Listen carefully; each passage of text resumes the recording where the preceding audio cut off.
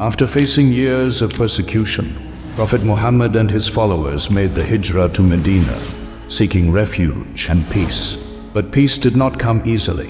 The Quraysh of Mecca, threatened by the rising influence of Islam, prepared to strike. The Muslim community, still small and vulnerable, found themselves on the brink of war.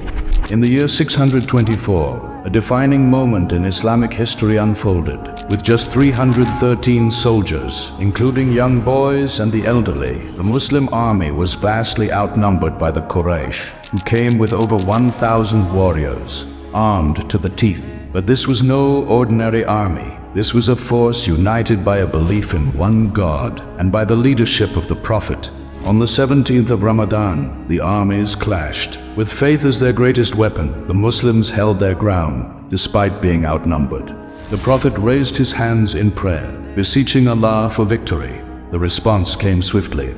Indeed, I will reinforce you with 1,000 angels. The tide began to turn. Notable companions like Ali and Hamza fought valiantly. The Quraysh, despite their numbers, began to falter.